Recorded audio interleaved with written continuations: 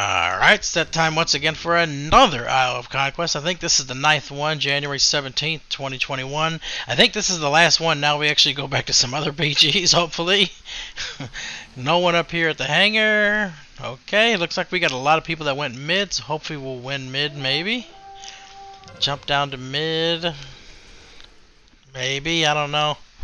Oh, we got a chamois and a mage coming over here. Let's see what we can do. Try to blind on there, make him trinket, stun the shaman here. Drop a smoke bomb in case the mage was attacking me. Should be able to take the shaman out here. Shaman's dead. Now the mage is going to start hitting me up here. Take the mage out, hot cakes. Mage is going to die here too. It's going to be that kill. Loot the dead ass body, put a flag on it. The other shaman's running away. I'm not going to do any chasing. Whatever. What the hell's going on in the chat? Someone stole my name, MESO Horde.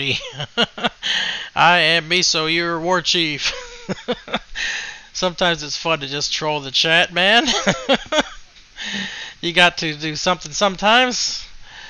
What do we got now? Now it looks like I went over here to try to do some damage to the Glaives. Let's check the HP on the Glaives. They got demos over here protecting them.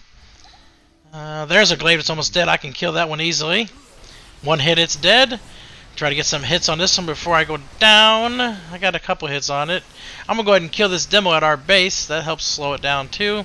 We are in their base here real soon. Here, 1% left on their gate.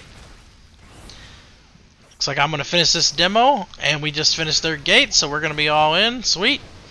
We don't have anybody killing the Glaives now, so they're gonna be wrecking our gate here. I'm going to go ahead and vanish and get the hell out of dodge. I got stunned. I should be able to make it though still. Incapacitate. Too bad. I'm out.